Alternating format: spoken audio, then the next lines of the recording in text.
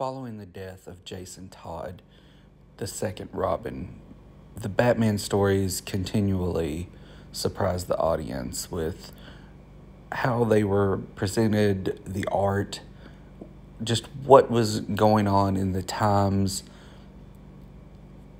in the country, in the world, and how Batman was just presented to the audience in a grown-up fashion, but still where it was still relatable for audiences of a younger age.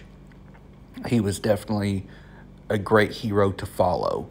If you were a younger age, 10, 11, 12, a teenager, whatever, he was still there for you. And it was a fantastic comic to read. It never talked down to you. And that's why, these stories are still relatable and still these are key issues.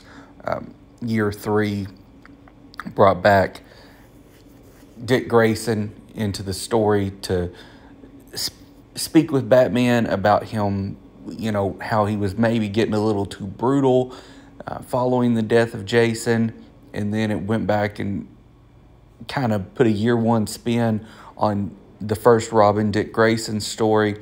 And then A Lonely Place of Dying introduced Tim Drake, who would eventually go on to be the new Robin. We had a KG Beast story where Batman went to Russia, and that was a good 2 to 3 issue storyline, which is still exceptional. There were all with Jim Aparo drawing it, and it was still lives on to be excellent, and KG Beast being introduced for the first time as far as I know. I may have to go back and check the history of that character. It had a penguin. It was one of those deals where it was the penguin in 2 issues of Batman and then 1 issue of Detective. So, but most likely if you're a Batman fan at the time and could afford it with your pocket money, then you were probably getting Batman and Detective, and then Shadow of the Bat and possibly Legends of the Dark Knight if you could get it. I always loved the Shadow of the Bat line when it started in '92 because Alan Grant and Norm Brayfogle were behind it originally. Legends of the Dark Knight I always thought was just a little more expensive the way I remember it, and I also just never liked the stories as much. I don't know if it just wasn't for me or if it was who was leading the art direction, who was writing it. I don't know. And to this day, I don't really have too many of those issues in my collection. Dark Knight, Dark City, featuring the Riddler, still one, and that's right there is one of my favorite covers ever. But it's still one of the best Riddler stories, I think. And after that, you don't see the Riddler again until Nightfall.